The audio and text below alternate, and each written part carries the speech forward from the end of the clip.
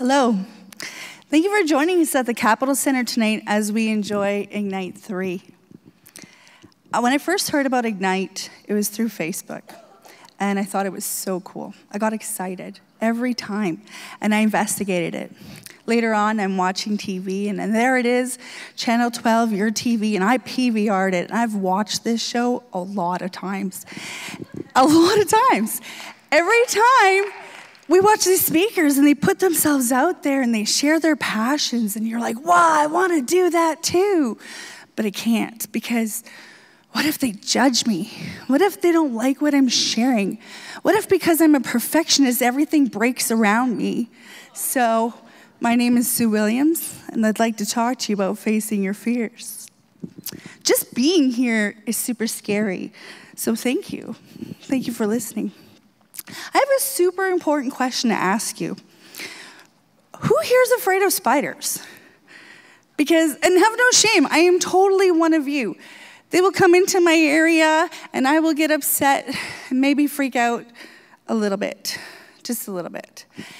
And then next thing you know, I have a little person that's screaming, Mom, there's a spider in my room, and I now need to face that fear.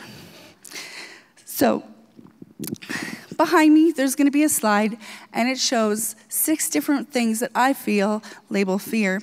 And this one falls into the category of the unknown. We can't predict where that little spider went. We don't know what he's up to, or her. And so we can't control that situation.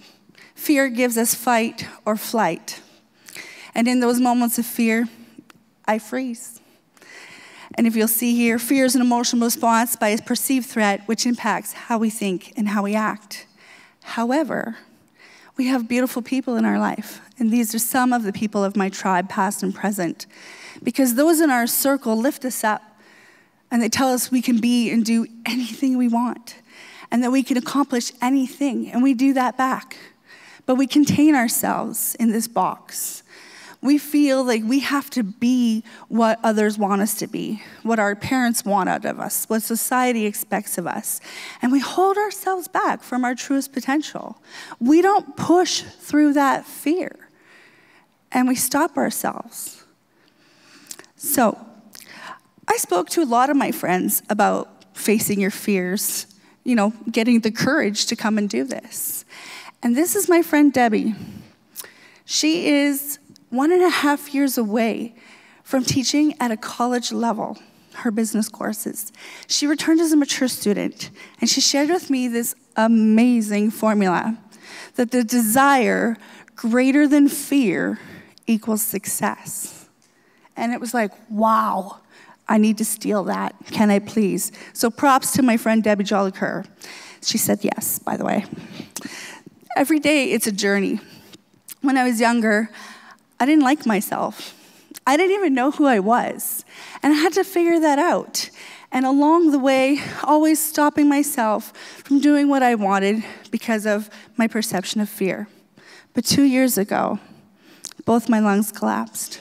And I was on life support for 5 days. I woke up surrounded by family. And in that recovery time, I was reminded of all the blessings in my life. These are my beautiful children. And I decided to live without fear, because fear of missing out outweighed anything else that would come in my way. To not be around and not enjoy life with them scared me a lot more. So I decided to live without fear.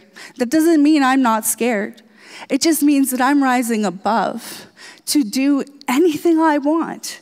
Because this is my life, and it's my journey, and I will accomplish anything I can do, and you can too, with self-care, self-talk, and self-esteem. So good luck on your journey, and I hope that you'll be able to overcome your fears.